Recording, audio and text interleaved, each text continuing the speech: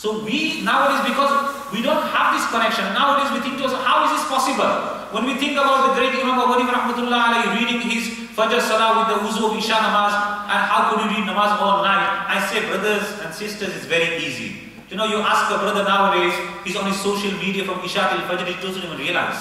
That fake banawati lazzat, that fake sensation, happiness that he gets from his mobile phones, he can't even realize that Fajr time has come. He's still on his Facebook, on his Twitter, on his WhatsApp and whatever, and he's going according to that, and he's not even realizing that 5-6 hours have gone. That is fake love. But these people, they had the true love for Allah, and when they stood up, like Uwais Qarni rahmatullah alayhi used to say, today is my day of Qiyam. Used to stay in Qiyam all night. Today is my day of Ruku, all night in Ruku. Today is my day of sajda, today is to stay in the sajda. This was the thing, because these people had the true love of Allah subhanahu wa ta'ala in the hearts. So the point here is, we need to connect ourselves. These people, I always say about the fantastic form. You know, when I was passing by the Maqam Ibrahim, doing the tawaf, and I thought about these 4 people, great imams, which is mentioned in the books of history, the great 4 people, that they read the entire Quran in 1 rakat behind Maqam Ibrahim. It's recorded in the books. 4. Number 1, Sayyidina Uthman ibn Affan, radiyallahu anhu, the 3rd Caliph of Islam. He, in 1 rakat behind Maqam Ibrahim, he stood there. The person says, who narrates, I was sitting down reading my namaz, and suddenly somebody came, he tapped me on my shoulder, he told me to just move a bit, and then he just started his salah, and I was just observing him, and subhanallah, he did not stop until he didn't come to Qul A'udhu bin Nas. Usman ibn Affan radiyallahu anhu. The second, Tamim al-Dari radiyallahu anhu, was also a sahabi, was a Christian before that he embraced Islam. He, subhanallah, he read the entire Quran in 1 rakat behind Maqam Ibrahim. The 2 sahabi. The 2 tabi'i, one Sa'id ibn Jubair, the great student of Sayyidina Abdullah ibn Abbas radiyallahu ta'ala anhuma.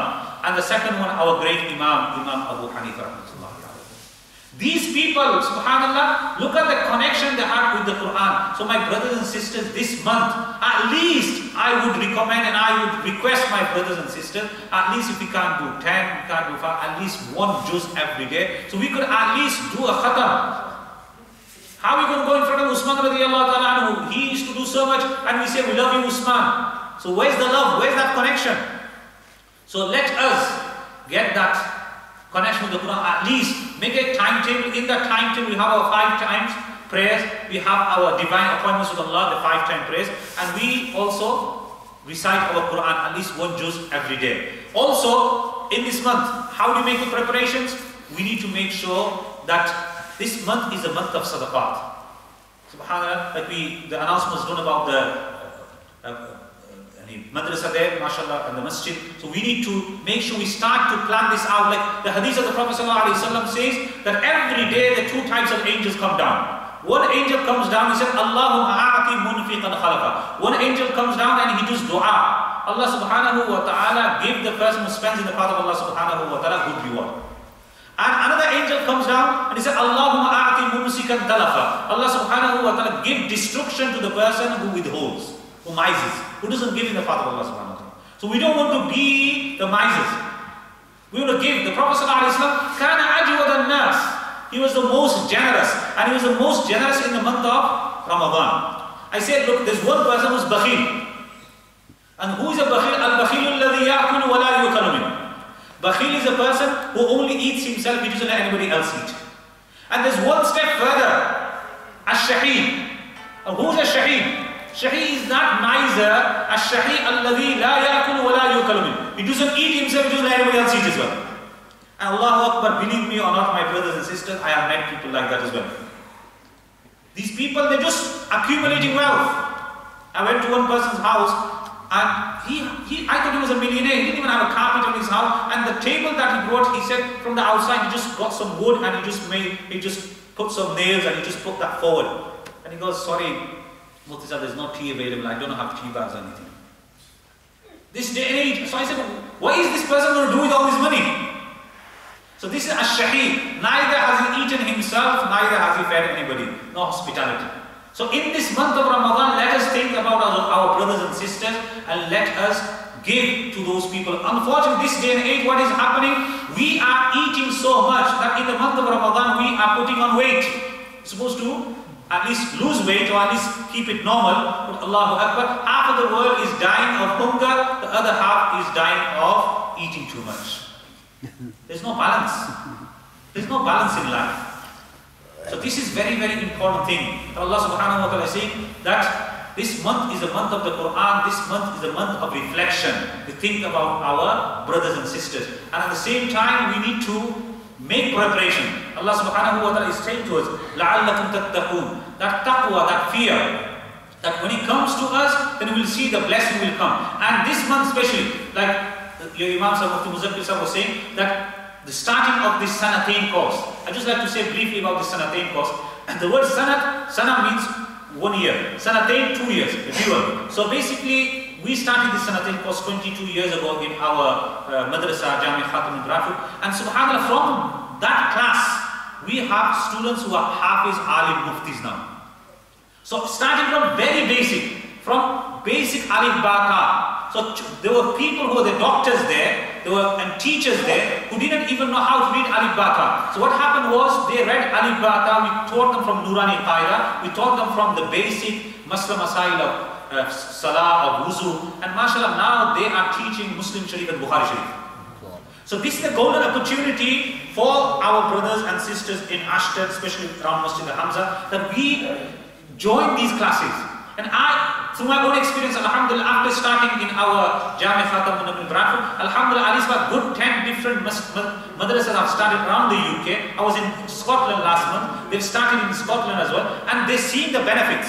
So I want all our youngsters, boys and girls, to start these classes off, and you'll see the results, and that will change and transform the community. We used to have only 2-3 people coming to this spiritual gathering, and I was looking at the audience on Friday, and subhanAllah, we didn't have more space. We had 1,000 people can accommodate in that hall, but it was overflowing. So it's the blessing, we can change the community. And this is the thing that we want our children, especially in this day and age, when trials and tribulation, يَأْتِي عَلَى النَّاسِ زَمَانٍ, a time will come upon the people, الصَّابِرُ فِيهِمْ عَلَى دِينِهِ كَالْقَابِضِ عَلَى الْجَمَرِ. A person who's persevering on his deen is like the person who's holding hot charcoal in his hand. So this is the time we need our children. So all the brothers and sisters who are listening, who are here as well, and especially our youngsters, these are the classes to join, and we can make that bond with the Quran strong, that bond with the masjid strong, with madrasa, with deen, with our beloved Prophet ﷺ strong by joining these classes. We will be taught the fiqh, will be taught the hadith, will be taught the du'as, will be taught the masla masal, will be taught the Arabic language, will be taught the tajweed, all these things in very easy step, twice a week and in just 2-3 hours. And in that way, these same classes run to the end, and mashallah, these people, they graduate as scholars, males and females. So this is a golden opportunity. So for us to join these classes, and inshallah ta'ala, this month, let us make that firm intention. So after Ramadan, we can start these classes.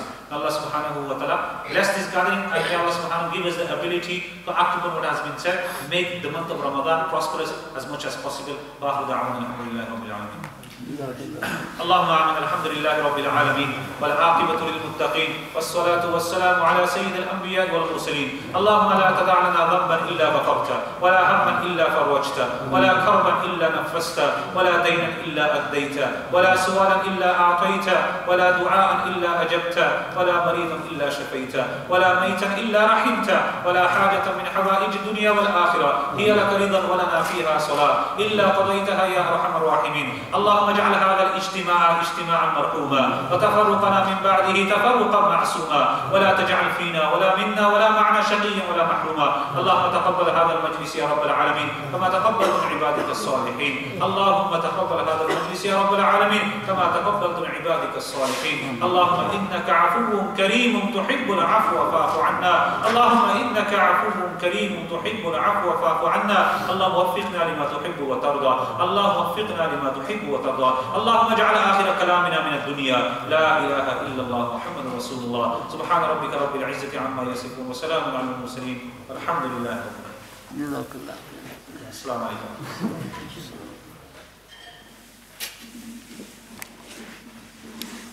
Just like to say Jazakallah khairan for Mufti for coming here. Obviously he is very, very busy, so the fact that he's managed to put our masjid as one of his spots in for the month. I'm very aware of his timetable. Every single weekend he's jam-packed with bayans. Sometimes he's doing a tour in London or Luton in a couple of weeks also. So he's very, very busy. So the reason why Mufti is here, and he's mentioned as well, is so he can encourage us all to do Amal.